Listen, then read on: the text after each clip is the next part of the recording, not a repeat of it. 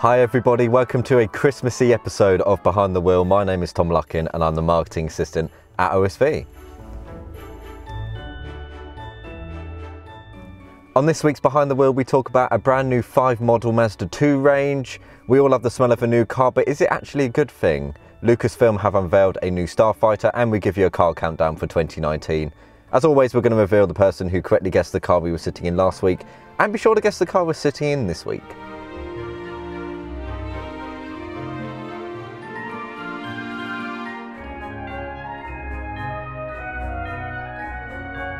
With the aim to reduce CO2 emissions even further and have the added bonus of improving fuel economy, Suzuki has unveiled a brand new hybrid powertrain which will be added to their range of models next year. The new 48-volt self-charging hybrid powertrain will be introduced across their Swift Sport, Vitara and S-Cross models. One big advantage of this new powertrain is the reduction in CO2 emissions, over 20% lower than previous models. The new range is set to launch in the UK in March 2020. We have some exciting news that will surely delight Mazda fans. The Mazda 2 has finally arrived. The 2025 model lineup is now available in the UK. It has a more sophisticated exterior than its predecessor and comes with new technology and a streamlined and upgraded interior. It has a new grille with mesh patterning similar to the style on the new Mazda 3 hatchback, a wider signature wing, revised headlights and overall a much sportier appearance. The interior comes with new, more supportive front seats, and the comfort of everyone travelling in the vehicle has been considered. The manual transmission vehicles all benefit from mild hybridisation thanks to the introduction of Mazda M Hybrid, a self-generating powertrain. Vauxhall have added a Grandland X Hybrid to their range and it's available to order now. It's going to come to the UK in April 2020. The electric motor is excellent for low to medium speeds, while the 1.6 litre turbocharged direct injection 4-cylinder petrol engine is great for medium to high speeds. The CO2 emissions have also reduced and are now 35 grams per kilometre, which is much lower than the majority of SUVs. You also have the option of switching to complete electric in zero emission or low emission zones such as cities.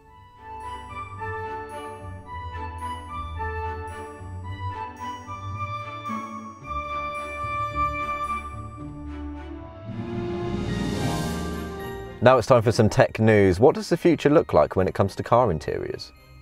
Earlier this year we showed you what Jaguar Land Rover is working on using wearable tech to redesign the cockpit of their concept models. Now the design boss at Audi has revealed what he believes things will look like in the future. He believes that volume buttons will be a thing of the past and that augmented reality heads-up displays will be the way that things progress. Audi has been moving towards futuristic vehicle interiors for a while, getting rid of all the buttons to make everything sleeker and smoother. Mark Licht, the design boss for Audi, said the next generation of MMI touch response technology, their current system, will be more progressive, though at the moment few details are being revealed. So we guess it's a case of keeping your head up and seeing. So what do you think? Do you think this is going too far? Do you like knobs and buttons on your dashboard? Let us know down in the comments.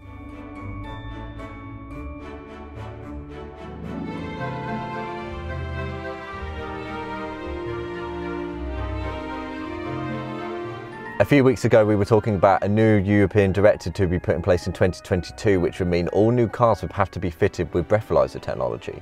On our Facebook page this wasn't a very good idea, however according to a survey carried out by Motorpoint, over 70% of the motorists asked say that this was a very good idea. In the survey that OSV conducted, 54% felt that it would not be practical and would not help in preventing drink driving, while 46% felt that it would help and reduce alcohol related accidents causing injuries and fatalities. Apparently everyone loves that new car smell, but did you actually know that it could be poisonous? It smells clean, it smells new, but do you know what it actually is? According to specialists at Emissions Analytics, a British company that measures volatile organic compounds, it can actually be rather harmful. Looking at the breakdown provided by Emissions Analytics could be considered something of a mini horror story. Substances such as formaldehyde, benzene, ethylbenzene and tetrodocaine can be found in the analysed VOCs, all of which are irritants, some are considered carcinogens and none of them are great for the health. Of course they are in small amounts, and unsurprisingly Emissions Analytics is calling for more testing and calling for a new regulation to be put in place to reduce detrimental health exposure. The build-up is worse when the car is left sitting in high heat for a long period of time, so a hot summer's day for example. Armed with this knowledge, will you be opening the doors and letting your new car air out?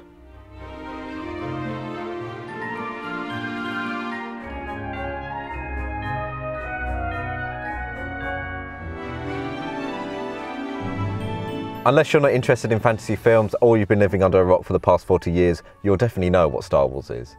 You're probably asking right now what Star Wars has to do with cars, and that's completely fair.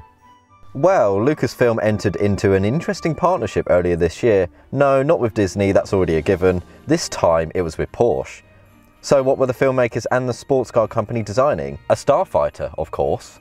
The Starfighter will be unveiled at the premiere of the last in the latest Star Wars trilogy, The Rise of Skywalker, being released in the UK on the 18th of December, so you may have already seen it by the time you watch this, but premiering in LA on Monday 16th of December.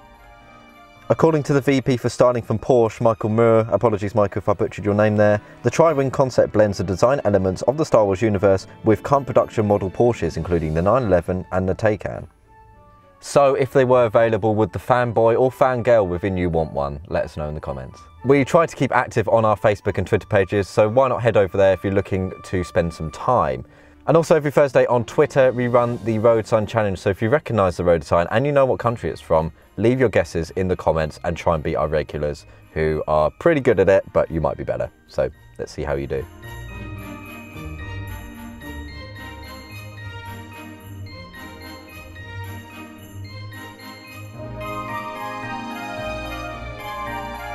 On Sunday we dropped an extended review of the Jaguar XE, so if you're interested in that car, do check that video out on our YouTube channel.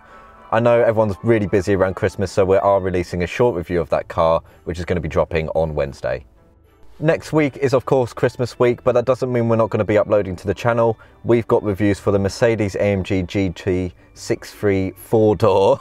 That's a bit of a mouthful, but they're going to be uploaded to the channel next week. So make sure you click the notification bell to receive notifications on when our latest videos are coming to the channel. And we've also got some really exciting videos coming in the new year, so keep an eye on our YouTube channel.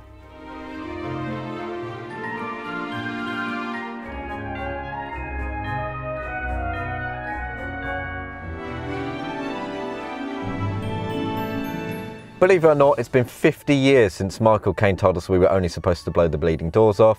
Yes, we're talking about the original and the best, if you ask me, the Italian Job.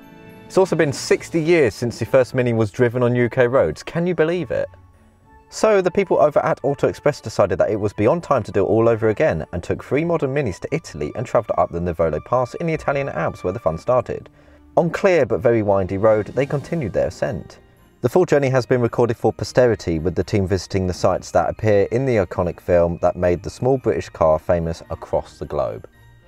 PSA Groupe, the parent company for Peugeot, Vauxhall, Citroën and DS, has partnered with the largest EV charging point provider in the UK, PodPoint. They will be using the charge provider as their exclusive supplier on the launch of their EVs and plug-in hybrids. They've signed a 2-year deal with the company, and it will also benefit those who will be charging cars at home, as well as fleet users who will charge their vehicles at work. The company is planning to launch their range of EVs in 2020, starting with the Vauxhall e-Corsa and the DS3 Crossback E-Tense. It's not quite the end of the year yet, but so far the story has been really interesting. According to the SMMT, the top 10 cars of the year are a mix of small cars and SUVs. In 10th place is the Kia Sportage. Though the Sportage isn't in the top 10 for November, it's definitely in the top 10 for the year, with 32,825 registered in 2019. In 9th place we have the first of the VWs, the Polo, with 34,738 registrations. In 8th spot is the iconic Mini, now owned by BMW but forever known as an English car, with 37,203. In 7th place is the first of 3 Fords, the Cougar, with 38,031 registrations. In 6th spot is the popular Nissan Qashqai, which had 50,014 registrations in 2019. We're now halfway through, and in 5th place is the Mercedes-Benz A-Class, the best-selling Mercedes of 2019, which had 50,674 registrations this year. In 4th place is the Ford Focus with 53,338.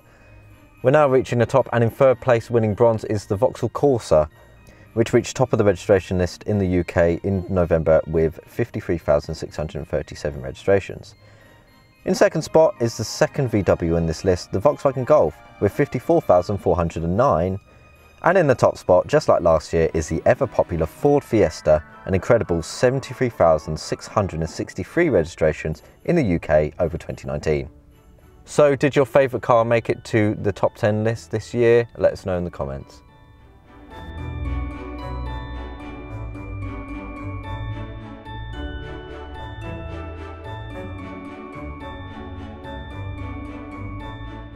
As always, be sure to guess the car we're sitting in right now. Unfortunately, as of the time of recording, no one has guessed the car we were sitting in last week, but there's still time, so do go back and revisit that video. If you recognise the interior and exterior shots of that car, let us know down in the comments, and of course we'll tell you if you've got it right. Don't forget to subscribe to the OSV channel if you haven't done so already. Ring the notification bell to receive notifications on when our latest videos are coming to the channel.